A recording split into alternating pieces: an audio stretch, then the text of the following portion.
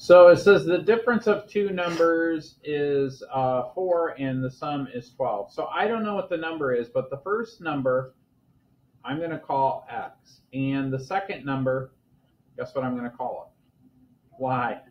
So the sum of them is 4. So I'm going to say x plus 4, or I'm sorry, x plus y equals 4. No, it says the difference. So I'm going to take one and subtract it from the other.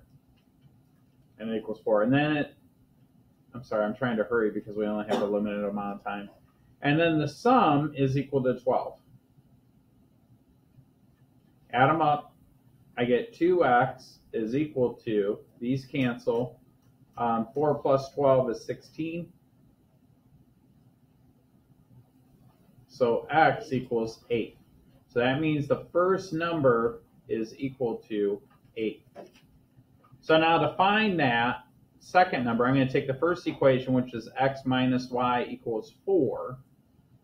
And wherever there's an x, I'm going to put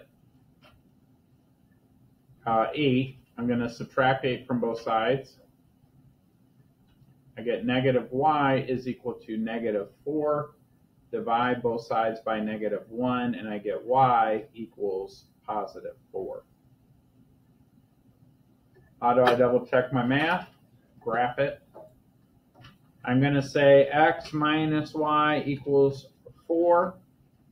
I'm going to say x plus y equals 12. Guess where they cross?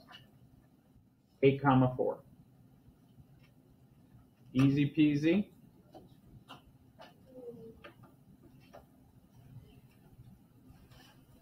We'll bam with bacon sizzle, per se as such, if you will. And that is it. If you have it done, does everybody have it done? Why don't you hold on to it until tomorrow? I'll collect them when the test is due. Huh? Or, you know what I mean? Yeah. Yeah. Come to school tomorrow on a Saturday and hand it in.